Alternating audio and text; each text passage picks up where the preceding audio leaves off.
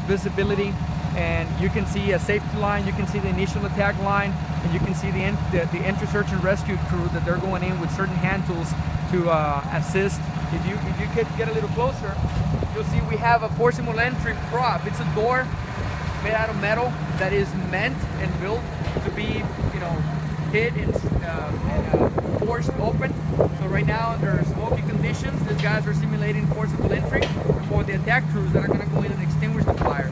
So everybody has a role. Every company, every group has a role, from being the safety and the backup to providing entry for the guys with the hose, to providing access for the guys that are extinguishing the fire, to conduct ventilation, start opening up doors, windows.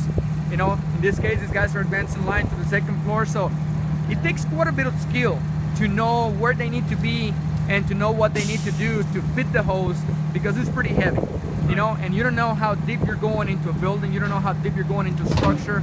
So these guys have to work together. There's only 2 or 3 of them per line. That's what you find in an ordinary fire truck, 2 or 3 firefighters per line.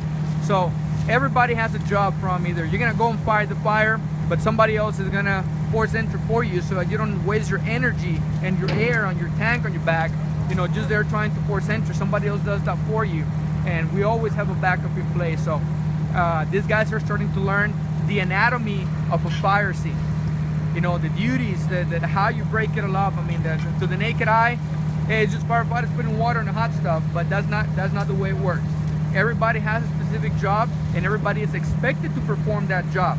And we depend on each other, that if I'm told to go and ventilate all this smoke out of this building, then the other crews depend on me being proficient at your job. At my job. They depend on me, just like when I'm gonna go to the roof to cut that hole to ventilate, I depend on the guys with the hose to put it out before that roof burns off, because I'm on that roof.